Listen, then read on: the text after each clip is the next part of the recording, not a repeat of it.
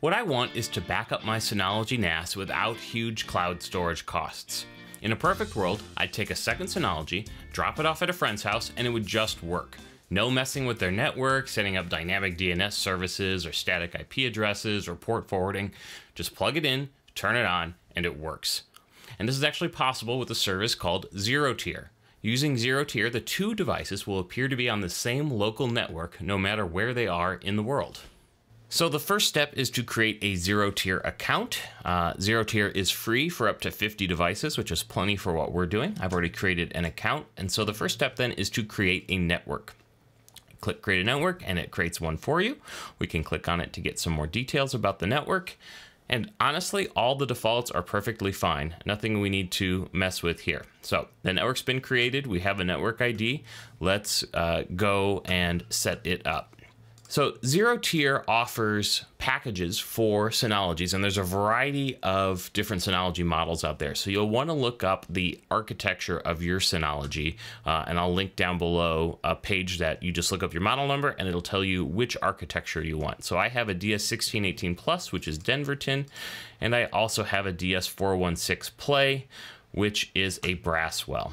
And I've downloaded both of those already from this ZeroTier download page. So over here, I have my primary NAS, and you can see my primary NAS is configured to not use DHCP. It has a static IP address.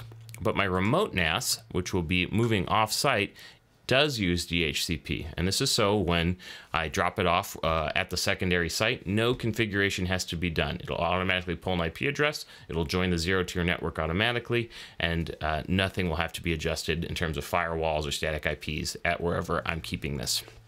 So we're going to go to Package Center. We're going to do a manual install. I'm going to browse to the files I downloaded. Again, my primary uses Denverton, so I'll choose that for upload. Just click yes to continue, run after installation, and apply. So now we're installing ZeroTier on the primary NAS.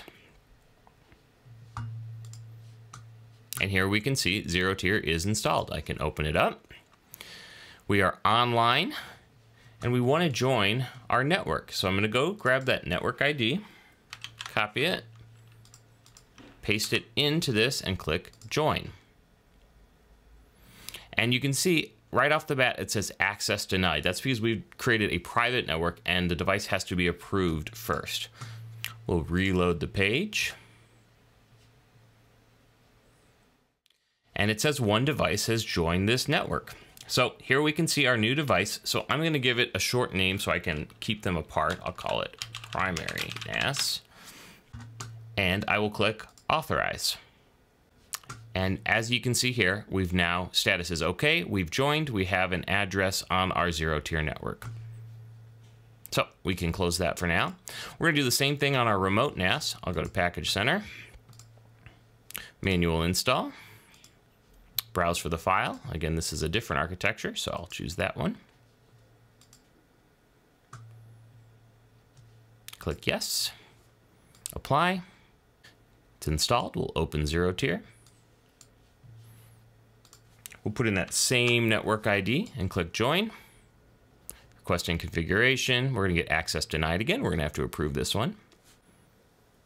And here we can see the second device has popped right up. So I'll name it Remote NAS. I will authorize it. And it's on the network. And we can see its IP address as well. Now that we've got the networking configured, we want to search for Snapshot in the package manager. And we're going to install Snapshot Replication. And Snapshot Replication is installed. I've already done the same on the secondary site. You can see Snapshot Replication is installed. So we have that installed on both systems. So on the primary NAS, let's open Snapshot Replication. And as you can see, we don't have any scheduled replication right now. So let's click on Replication and create a replication task. The source and destination are going to be different because they're two different devices. The server name IP address. Now this is important. We want to use the IP address that was given through ZeroTier. not through the DHCP address on my local network right now. So today I have them side by side on the same network, so I can copy all that data very quickly. Then I'll power it down, move it to the new site, power it back up, and it will still have the same IP address when it comes up. So we'll copy that in. We'll give it the username and password for that NAS, which I have saved. We're going to click Advanced Settings and then select Source Server. And here we want to change the default IP to the ZeroTier IP so that the remote NAS is able to communicate back. Now, you could turn on use encrypted connection here, but ZeroTier is already encrypted, so the tunnel and data is going to be passing through is already encrypted, so we don't need to spend any CPU cycles encrypting and decrypting the data. We'll click Next. It says on what volume on the secondary NAS do I want to store the data on? I only have one volume, so that's what we're going to choose. And what do I want to replicate? And for me, what I'm interested in is my video files. These are all my in progress and finished video that I want to save to my secondary NAS. So I'll select that share and click Next.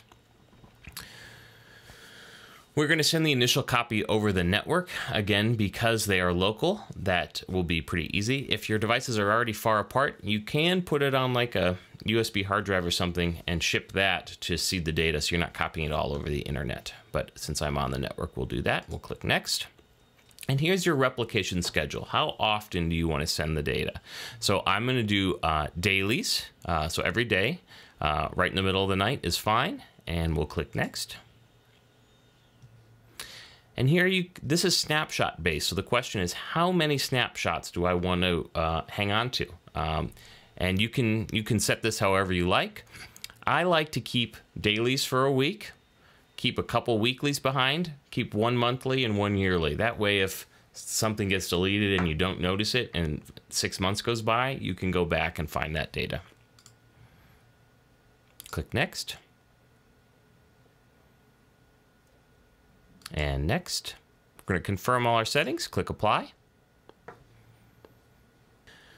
Now the initial replication is underway, and it's going to take some time because there's quite a lot of data.